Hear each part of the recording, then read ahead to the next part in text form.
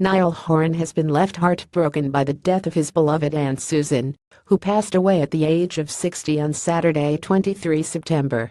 According to The Sun, the One Direction heartthrob and his family are devastated by Susan's sudden death at her home in Ireland from a suspected heart attack. The funeral is expected to take place in Mullingar on Wednesday, 27 September. Beloved wife of Paddy and dear mother of Hayley Riley, a notice on rip.ie reads, confirming the death of the singer's aunt, according to the Daily Mail. She will be very sadly missed by her loving husband and daughter, her adored grandchildren Cillian, Eoin, and Ciara, son-in-law Stephen, sister Sandra, brother Terry, brothers-in-law, nieces, nephews, relatives, neighbors, and friends. May Susan rest in peace. Susan was married to Niall's uncle Paddy, who is his dad Bobby's brother. The slow hand singer is yet to comment on the tragic news.